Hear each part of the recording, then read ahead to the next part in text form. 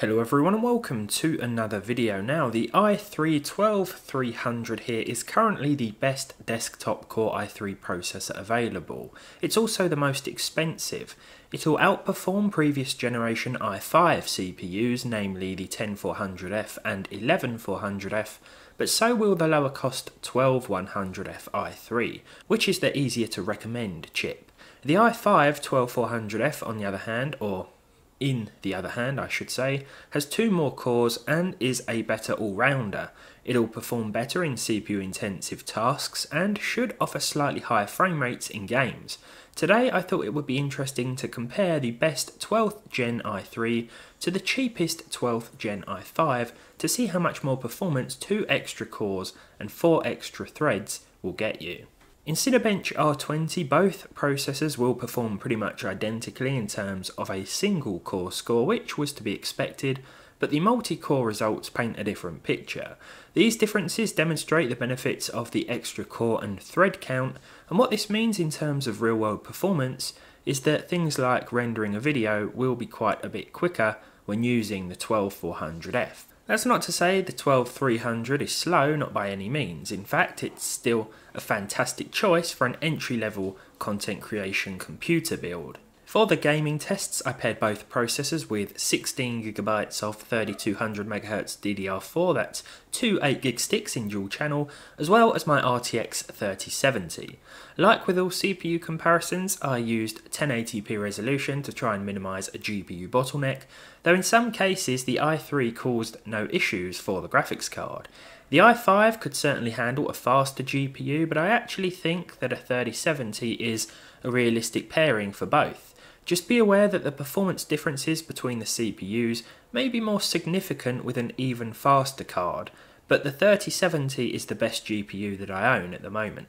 If you own a weaker graphics card, then you can expect some of the differences in-game to be smaller, and maybe there will be no difference between the i3 and i5, meaning that the i3 might be the better buy for you, as more CPU power would potentially go to waste. CSGO is first up, and this is where we saw the biggest differences today, as expected considering the CPU intensive nature of the game.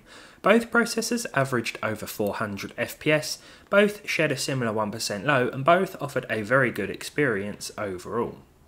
Cyberpunk 2077 can be very CPU intensive in busier areas, especially with the crowd density option turned up like it is here. Here both chips offered a very respectable average in pairing with the RTX card, though the 4 cores and 8 threads of the i3 weren't quite enough to keep our percentile figures above 60 FPS. The game still ran very well of course, and the experience was solid. The i5 certainly felt smoother to play on, but again that doesn't mean the i3 was bad, quite the opposite in fact. It really is a very good CPU, but as I said at the start, the 12100F will offer a very similar, if not identical, gaming experience, and from what I've seen in the UK at least, it is cheaper and more widely available. It definitely makes more sense to buy. It's a similar story in Far Cry 6, the averages were both very good, and unless you had a frame counter enabled like I do, you wouldn't be able to tell the differences between the two results when actually playing. This goes for the percentile lows in this case too, because the game didn't dip below 60 with either configuration.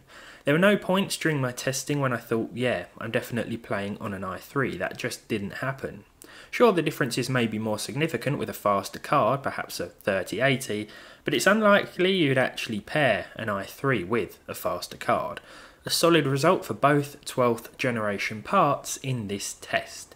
In Forza Horizon 5, the extra cores and threads of the i5 definitely helped out once again, with noticeably higher figures in terms of those percentile lows.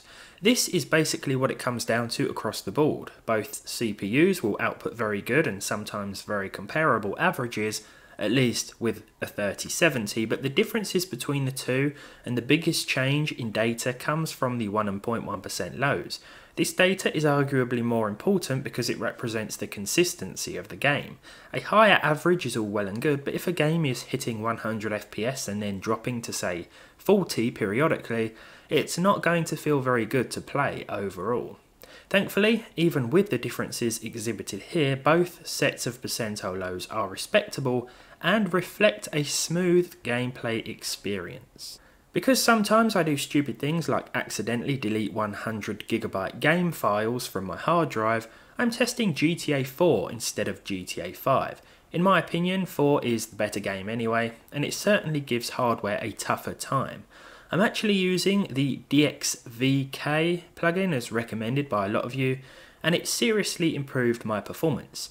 DXVK makes the game run with Vulkan instead. I think that's the basic gist of it, and it's totally reinvented my GTA 4 on PC experience. Now both processors did a fantastic job here. The i3 once again had lower 1 and 0.1% numbers, with that lower figure being particularly noticeable. In terms of actual gameplay, it just meant that there were a few more noticeable micro stutters in certain areas that were full of cars or pedestrians. I'd always recommend turning the visual quality sliders down a bit from the in-game menu to alleviate this, but even when maxed out there are noticeable improvements over running in the standard DX9 mode. Yeah, both the i3 and i5 do a great job here. Finally, it's Red Dead Redemption 2. I took a trip to Valentine today, a small town that still seems to take its toll on CPUs, thanks to the high number of NPCs, I would assume. I'm starting to sound like a broken record, but once again the averages were very good, though the real differences came from the percentile lows. The lower core and thread count of the i3 just doesn't handle busier scenarios quite as well. But look, don't listen to anyone who says you shouldn't buy a new 12th gen i3 for modern gaming, because quite frankly they don't know what they're talking about. Yes, you'll need to upgrade sooner than you would if you bought an i5, but it's important to remember that not everyone can just go out and buy the better and more expensive option. Speaking of which, let me remind you that the 12100F is actually the better option than the 12300 due to better pricing and availability. But it does depend on where you live, and honestly, you probably won't notice any difference in games or applications between the two CPUs. With all that said, the best i3 can sort of keep up with the cheapest i5 in terms of average performance in games. It's certainly close at least, but the consistency of the performance won't be as good. If you are planning on getting an entry-level or mid-range graphics card, let's say for example an RTX 3050, then the i3 would be your best bet all day long. This goes for if you're buying an older flagship card too.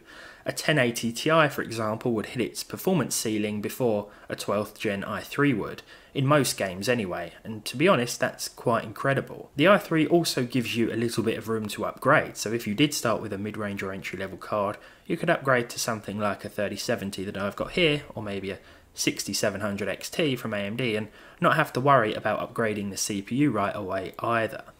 That's all for this one then. Thank you for watching. I hope you've enjoyed it. I hope it's been helpful. If you like this video, leave a like on it down below, leave a dislike if you didn't, subscribe to the channel if you haven't done so already, and hopefully I'll see all of you in the next one.